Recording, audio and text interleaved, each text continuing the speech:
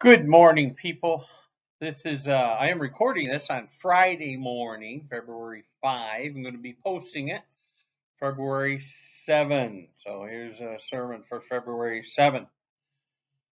We are still in this meeting virtually with me recording sermons. Going to do that for a few more weeks, although the numbers for Michigan are coming down well. A number of our people have had their first vaccines. Um, Laurel and I supposedly have immunity for a while anyway. We had COVID. You know, it's a good thing I recorded a couple of these sermons ahead of time because a few weeks ago I caught COVID, spent 5 days in the hospital, still gaining my strength back. So we won't start meeting face to face for a couple of weeks yet. I want to gain my strength back, but looking to possibly start meeting face to face again at Master Arts on Sunday mornings, but not this week yet. February 7th. Here's our sermon for the day. Okay, I've been going through the book of Ruth. We've had 7, 8 sermons in the book of Ruth, finishing up this series today. This will be the end of the book of Ruth. You remember the story. Elimelech and Naomi moved to Moab because of famine in the land. And Elimelech died. The 2 sons married, and then the 2 sons died. Naomi came back. 1 daughter-in-law stayed, but Ruth came back with her. And as is prescribed in the law, a kinsman redeemer was to redeem Naomi's land and also marry Ruth and raise a child to her husband who had passed away. So this is the end of that. You remember when they came back, Naomi had said to the ladies of Bethlehem, "Don't call me Naomi," which meant pleasant, but call me Mara, which meant bitter. So she had had some bitterness against what the Lord had done to her. Okay, this message today also includes a genealogy at the end. Very similar. We're going to compare that genealogy with Matthew's genealogy.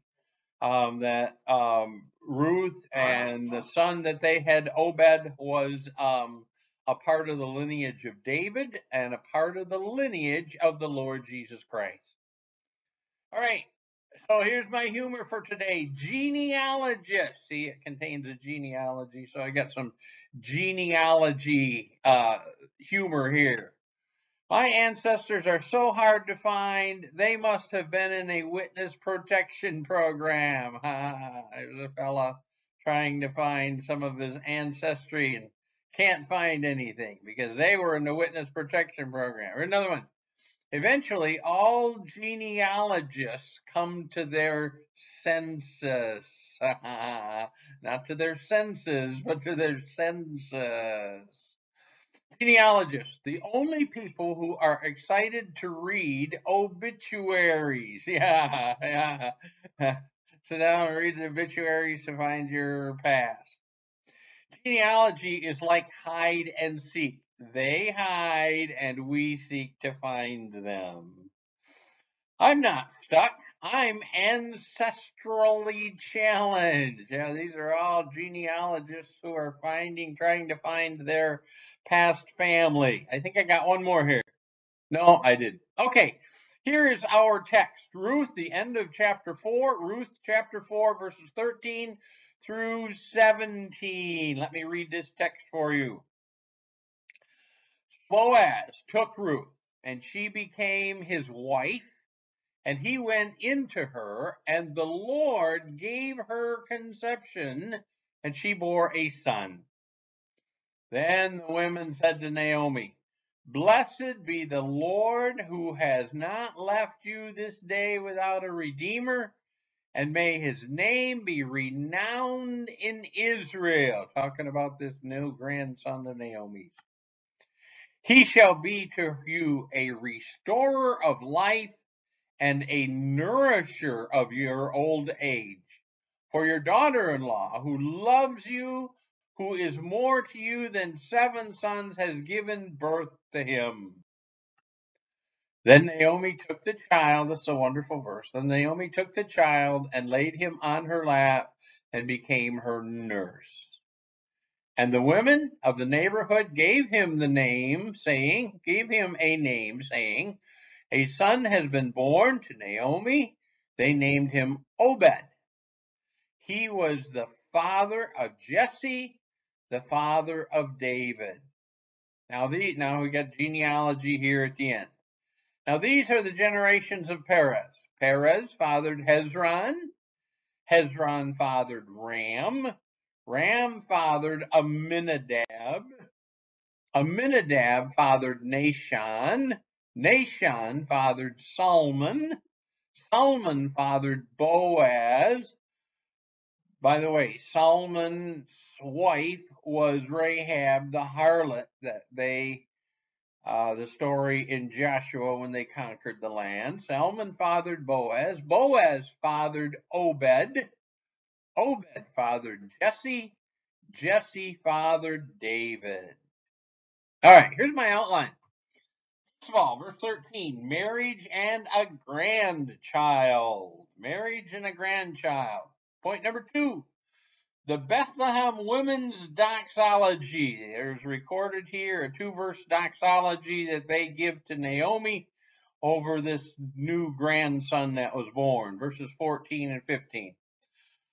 Point number 3, Naomi becomes a grandma to him, verse 16. Verse 17, the Bethlehem women name him. Isn't that interesting? We're going to talk about that. Naomi didn't name him. Ruth didn't name him. Boaz didn't name him. The Bethlehem women named him. Point number 5, the genealogy of this child at the end of the chapter. The end of the book, actually, puts this genealogy there. All right, point number 1, marriage and a grandchild. Verse 13, Boaz took Ruth, and she became his wife. You remember last week's message? He redeemed her. He went to the kinsman redeemer who was closer, and the other kinsman redeemer took off his shoe, did not want to fulfill his responsibility. He turned it over to Boaz, and Boaz bore witness to the elders in the gate of the city of Bethlehem, and now he took her as wife. So Boaz took Ruth, and she became his wife, and he went into her, and the Lord gave her conception, and she bore a son. Okay, I got some comments here on this verse. Boaz had fulfilled his responsibility as the kinsman redeemer to Naomi with the land, and to Ruth as the wife of the close relative. The Lord blessed them and gave them a child. With her first husband, her womb had been closed. She could not conceive, did not have any children. He passed away, and there he was, a widow with no children. There she was, Ruth. She did not conceive with her first husband. Now the Lord gave her conception, it said. We're going to talk about that in just a minute. His first son of theirs was not Boaz, but Boaz's son, but legally he was the son of the first husband of Ruth, so that the seed could continue on, the name could continue on. But physically, biologically, he was the son of Boaz. Legally, he was the son of the first husband who had passed away. Here's cross-reference, Deuteronomy chapter 25, again, the Levirate marriage.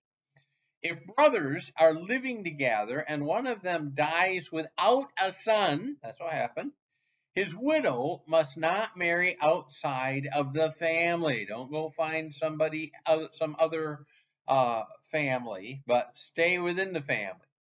Her husband's brother, or, as we find in other passages, closest relative, her husband's brother shall take her and marry her and fulfill the duty of a brother-in-law.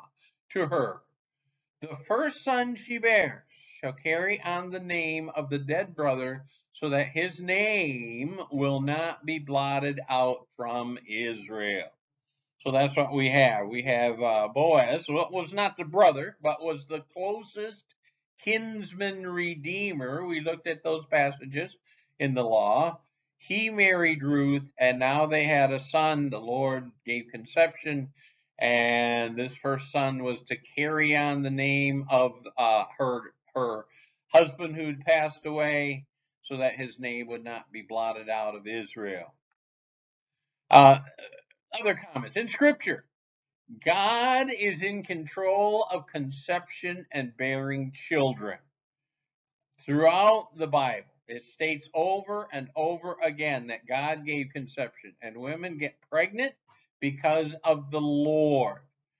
You have a young couple and they're married, been married a while, trying to have children, and they can't get pregnant, and they wonder why. Well, pray about it.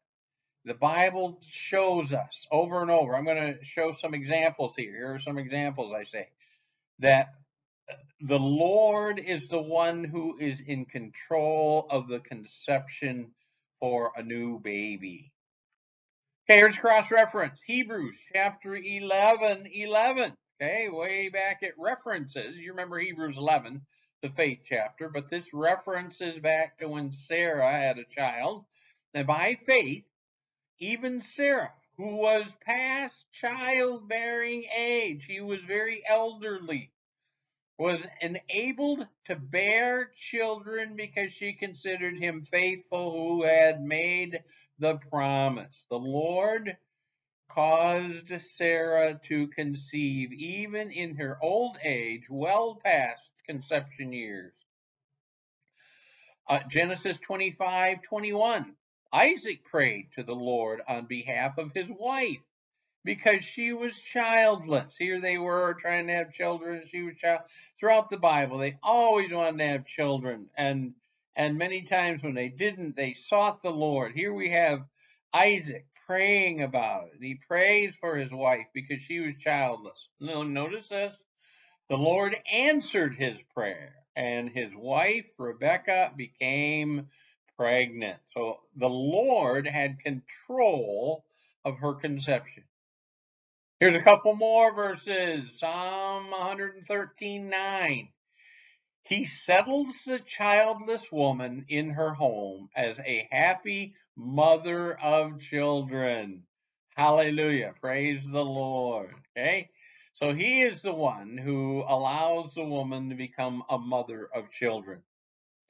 And then, of course, there are other passages. Here's one in Luke with John the Baptist. And they were childless because Elizabeth was not able to conceive, and they were both very old. Now, jump down to verse 13. But the angel said to him, "Do not be afraid, Zechariah. Your prayer has been heard. Your wife Elizabeth will bear a son, and you shall call him John." So again, throughout Scripture, the Lord is in control of the process of being able to have a baby. All right, point number 2, the Bethlehem Women's Doxology. These ladies have played an important part throughout this book. They were Naomi's friends. You remember Bethlehem was a small town, and everybody knew everybody else. And when Naomi came back, they were the ones who said, "Oh, look, it's Naomi." And Naomi said to them, "No, call me Mara." Well, here they, at the end of the book, they knew what grandchildren meant. And they bring this doxology in verses 14 and 15. Then the women said to Naomi, "Blessed," there's a doxology, "blessed be the Lord, who has not left you this day without a redeemer, and may his name be renowned in Israel." So they're saying, Lord, you are to be blessed, you're to be praised because you brought this new grandchild into Naomi's household. You carried on the name, and they say, may his name be renowned. May he become a very well-known, famous person in Israel. And he did, because he was in the lineage of David and the lineage of Christ. He shall be to you, talking about Naomi, he shall be to you a restorer of life and a nourisher of your old age. Remember, she had become bitter. She felt the Lord had treated her unfairly. Now these women are saying, oh, look, Naomi, here's a grandson who's going to restore life and is going to nourish and help you in your old age so that you're not bitter against the Lord anymore. And then it says, they said, these women of Bethlehem say, for your daughter-in-law who loves you, here she was a Moabitess, married in, stayed with her. Remember that famous quote from her, may your people become my people and your God become my God. For your daughter-in-law who loves you, who is more to you than 7 sons, has given birth to him. I don't know how many of you listening are grandparents, but my wife and I are grandparents, and we just love our grandkids. They're so wonderful. I can see Naomi with this young child and how much this young child meant, and these women of Bethlehem pronouncing this doxology. I got some comments. These women of Bethlehem, Naomi's friends, give a blessing on Naomi and the child. They say that this grandson will be a restorer of life to Naomi and a nourisher to her in her old age. She was bitter. She was feeling down. Now this grandson, they pronounce that he will be a restorer of life to her. This is an important statement. You remember that Naomi struggled with bitterness. She felt that the Lord had treated her wrongly. Lord, my husband died, my 2 sons died, I have no offspring. You have treated me bitterly, she felt. But now, this grandson will help restore her relationship with the Lord. That's an important statement. This grandson will help restore her relationship with the Lord.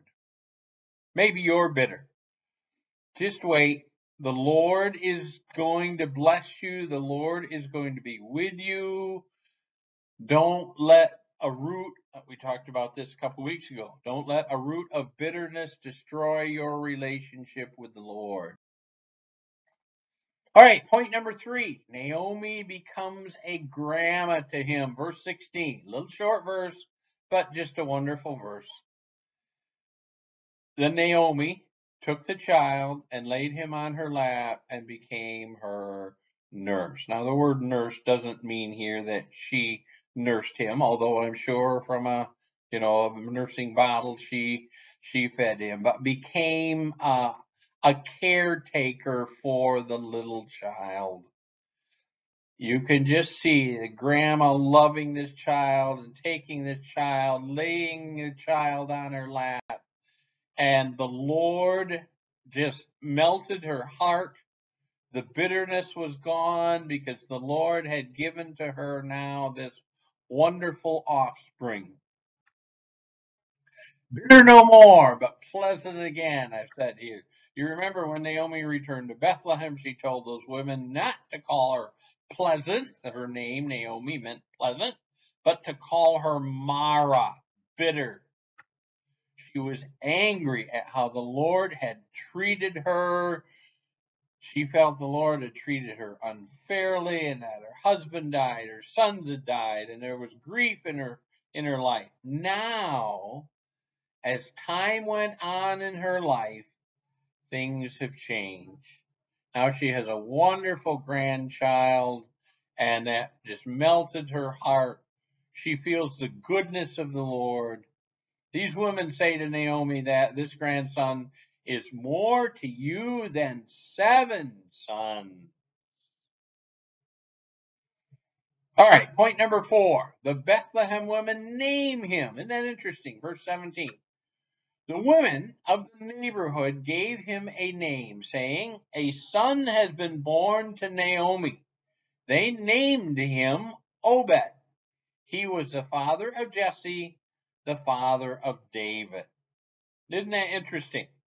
It seemed to have been a practice in biblical times that it wasn't the parents who necessarily named the child, but they got suggestions.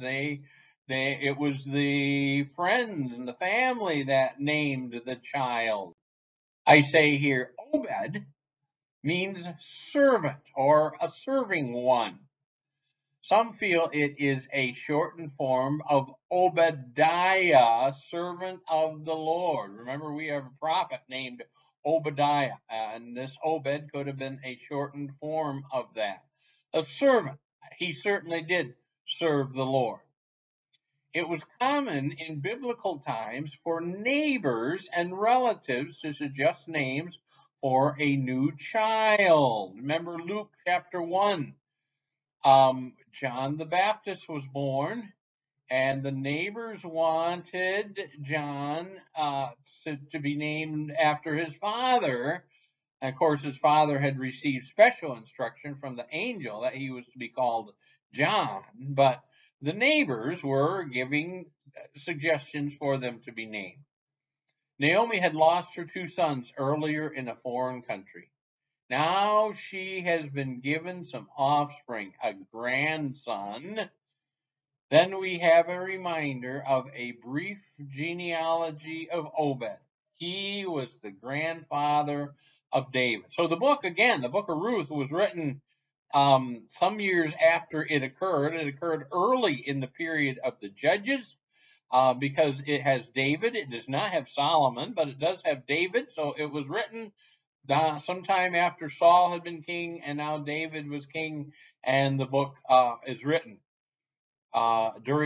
sometime during the period of David, when David is king in Israel. Wonderful story.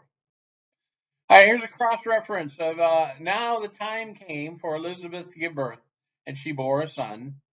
And her neighbors and relatives, there they are, neighbors and relatives, heard that the Lord had shown great mercy to her, and they rejoiced with her. And on the 8th day they came to circumcise the child, and they would have called him Zachariah after his father. But his mother answered, "No, he should be called John." So isn't that interesting that often the neighbors would and family, what does it say? Neighbors and relatives were the ones who actually brought the name for the child. We see that with Obed. We see that with Boaz and Ruth's child. They named him Obed, a servant. They knew he was going to be a servant of the Lord. Here's something to think about. I was thinking about this as I was dealing with this. 2 Corinthians chapter 1, verses 3 and 4. Notice this verse. Praise be to God and Father of our Lord Jesus Christ, the Father of compassion and the God of all comfort. The God of all comfort. Okay, he comforts us when we go through difficult times. Who comforts us in all our troubles, so that God has a purpose for comforting us, so that we can comfort those in any trouble with the comfort we ourselves receive from the Lord. Now, isn't that interesting? If you take this principle, this verse, Paul says that this is true, and you bring it back to Naomi. Naomi had gone through some very difficult times. Naomi had had bitterness towards the Lord, but then the Lord gave her comfort with this grandchild. Here's some comments. Did Naomi become a great comfort to others? Here you get the small town of Bethlehem. Everybody knew everybody else. Naomi had gone through terrible loss in her life. For a period of time, she had become bitter with the Lord. Now, it seems, she has found the comfort from the Lord with this grandchild in the small town of Bethlehem. Now, here, did Naomi become a lady who could greatly minister to others? Say there was a widow lady who just lost her husband. I can just see Naomi going over there and visiting and saying, I went through this and the Lord helped me through it. Or maybe a young mother who loses her child, Naomi going over there and saying, I lost both of my children, but the Lord helped me through it. I think Naomi became a great person of comfort in the small town of Bethlehem. Whenever a woman lost her husband or lost a child, I'll bet that Naomi would be the first to go to them and to share the comfort that she had received from the Lord. Now, we do not have scripture that says that, but that principle in the New Testament teaches us that that happens. And I think that must have happened to Naomi. All right, the end of the book. All right, tacked on the end of the book is a genealogy. We're going to talk about genealogies a little bit. Now, these are the these are the generations of Perez. Perez fathered Hezron. Hezron fathered Ram. Ram fathered Amminadab. Amminadab fathered Nahshon. Nahshon fathered Salmon. Salmon fathered Boaz. Boaz fathered Obed. Obed fathered Jesse. And Jesse fathered David. It's very interesting as you study that. Salmon was Boaz's father. You look in the genealogy of Matthew, which we're going to in just a little bit. Salmon married Rahab the harlot. Rahab was a Canaanite, and you remember helped the spies, hid them on her roof, and was rescued, and she became a Jewish lady with Gentile blood, married Salmon, and they had a child, Boaz. Boaz became a very godly man, as we've seen in this book. So Rahab, who came as a Gentile, came into a relationship with the Lord, seems to have been a very godly mother to Boaz. And then Boaz married Ruth, so you got Naomi as a grandma to Obed, and you got Rahab as a grandma to Obed. And Obed learned how to be a servant to the Lord. Cross-reference. Here's the genealogy, the same genealogy in the book of Matthew. Matthew chapter 1, verses 3 through 6. Judah, the father of Perez and Zerah, whose mother was Tamar. There's another story. Perez, the father of Hezron. Hezron, the father of Ram. Ram, the father of Amminadab. Amminadab, the father of Nahshon. Nahshon, the father of Salmon.